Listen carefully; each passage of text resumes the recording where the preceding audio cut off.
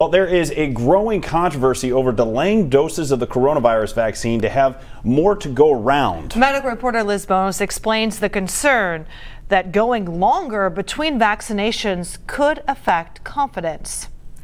The World Health Organization now saying it does approve delaying the time between coronavirus vaccine doses. The goal, of course, is to have more vaccine available to go around. The organization's strategic advisory group of vaccine specialists made this call, according to the Associated Press. They were specifically referring to the Pfizer-BioNTech coronavirus vaccine.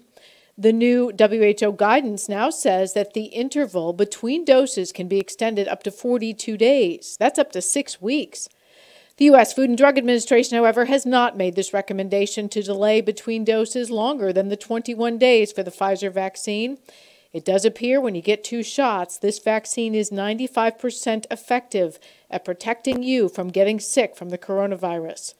Their concern, of course, is going against research could put public health at risk, and that would give those already hesitant perhaps another reason to avoid getting the vaccine.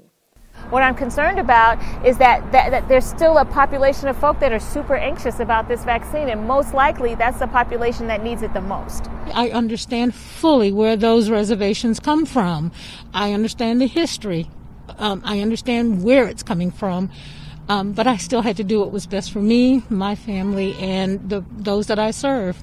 Pfizer does now say it's ready to send out millions of vaccines each day.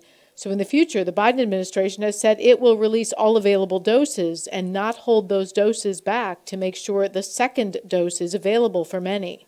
What we're really trying to do here is simplify the distribution. In a sense, we've been getting in our own way, making things overly complicated. And so long as there are not any manufacturing glitches, we're confident that the supply of vaccine will be there when people return for their second dose. Operation Warp Speed has not made that recommendation so far. Keep in mind the World Health Organization makes its recommendations based on available supply for foreign countries and that need for very cold storage with the Pfizer vaccine that may not always be available. I'm medical reporter Liz Bonos. We'll throw it back to you.